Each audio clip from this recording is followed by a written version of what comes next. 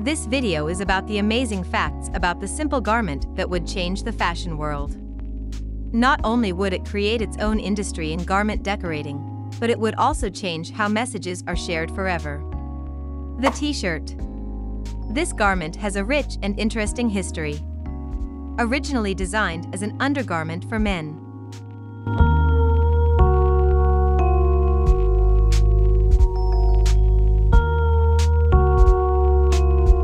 It became strictly female in the 16th century when Queen Catherine de' Medici demanded fashionable ladies of the court dress in anything but trousers. It took on a whole different identity in the 20s when Coco Chanel's T-shaped shirt made from jersey fabrics became popular. This shirt was very easy to wash and is a great way to protect the skin from bacteria. A clean and laundered shirt shows off how wealthy a man is. The shape of T-shirts has evolved over time. Originally, they were designed as large rectangles with long tails that could be tucked into the trousers. At some point in the 19th century, the sides became smaller and it was common for T-shirts to be made with a tight fit. This garment fits close to the body but is usually allowed to droop over the waistline. This has been a long-standing tradition dating back to the end of the 19th century when British sailors began wearing them while they were working on deck. The practice quickly spread to the general public. New uses for T-shirts, including outerwear, sleepwear, and underwear, became more widespread. The U.S. Navy has been making changes to its outfits since the 1880s. In 1880, they introduced a loosely fitting shirt with a square neck, and in 1913, they made cotton underwear the T-shirt their official uniform item. T-shirt production boomed in the early 20th century. Hanes began making men's underwear in 1901 and Fruit of the Loom marketed T-shirts on a large scale beginning in the 1910s.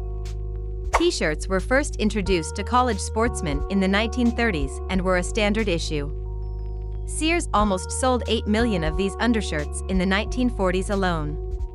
The ads from this time period said it could be worn as an outer shirt and that it was great for sports and lounging. A trend in uniform design for the military services was to have a white short-sleeved cotton shirt. This became the norm by World War II. T-shirts have been associated with heroism since wartime, and when they became after-war apparel in the 1950s, they were designed as casual attire that symbolized youthful rebellion. Hollywood's rising stars were wearing white T-shirts to highlight their rebellious characters in the mid-20th century, such as Montgomery Clift in A Place in the Sun, 1951.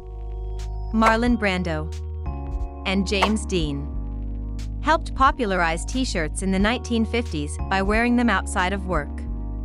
The T-shirt has still not found its place at the office.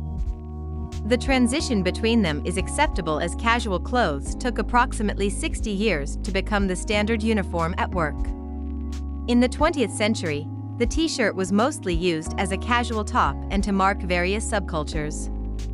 In 1956, Malcolm McLaren opened his first store in London called Let It Rock with the provocative name of the sex shop. He helped popularize T-shirts and influenced a new way of thinking about fashion that was more casual, anti-establishment, and rebellious. The word T-shirt itself was not used until the first half of the 20th century. It was originally spelled as T-shirt. The word became associated with a style of athletic clothing given to sailors in order to protect them from paint while they were working on ships. Although T-shirts have been around for a really long time, however, they became super popular during the 60s. Wearing T-shirts, especially for women, tended to play out one's sex appeal. In the 1970s, the T-shirts first became unisex. In 1977, Jacqueline Bisset scandalized moviegoers in the deep.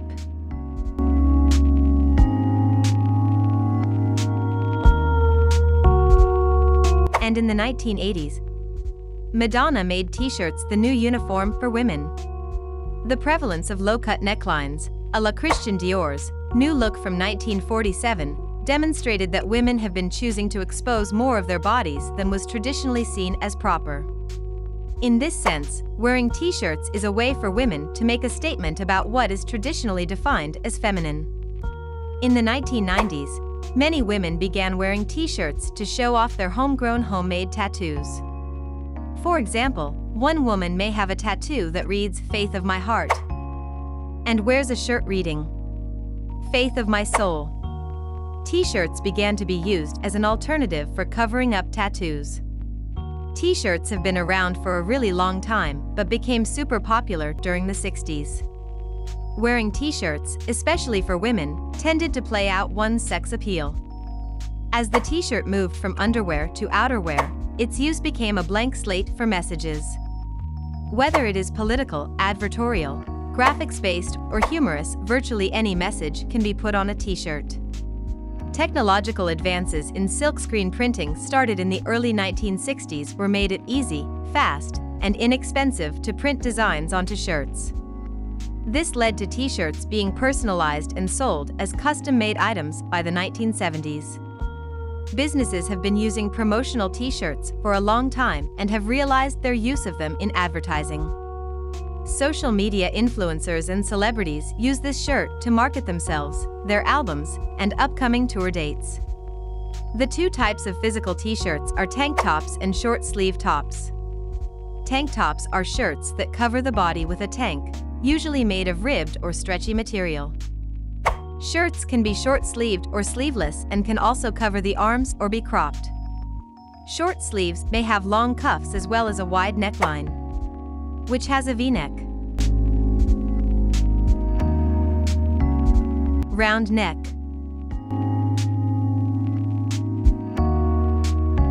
Or other fashionable types of t-shirts with collars like polo t-shirts. The t-shirt as a fashion choice has appealed to people of all backgrounds. The item is intimidating at first, but considered appropriate in most cultures. T-shirts are a staple of street culture, and rappers in the 90s were no exception. T-shirts are loud about declaring who you are or what you stand for, but this is only one side of its story. Fashionable t-shirts have been a staple since the 1950s, and high street retailers continually reinterpret them in new ways. The t-shirt as a fashion choice has appealed to people of all backgrounds. The item is intimidating at first, but considered appropriate in most cultures thanks to its association with leisurely tasks like working out or reading. For instance, designers like Dior, Chanel, and Lacoste in the 1970s all wore t-shirts as part of their uniforms. Modern-day designers often design their own t-shirts and other clothing items under their own brand. A few examples are Giorgio Armani, Helmut Lang, and Nicolas Basquiat. T-shirts are the most ubiquitous type of clothing today, and there's no denying that. They've been around for over a century now, and it's just impossible to imagine a wardrobe without one. With such a long history, it's no wonder why t-shirts have been the symbol of comfort and casual wear since the 1970s. And for good reason, they are versatile, comfortable, and can make any outfit look cool. In case you're wondering what constitutes a classic t-shirt in fashion terms, it is made from cotton, rayon, or other soft, lightweight fabrics. What are your thoughts on the t-shirt? How has it changed over time? I think they're very versatile, and sometimes people might not feel comfortable wearing them. But I think that's a personal preference. I personally love wearing them and have a few different t-shirts in my closet. They can be worn for many different occasions, such as casual, formal, or sporty events. Give this video a thumbs up and make sure to subscribe to our channel for more videos like this one. Thank you for watching.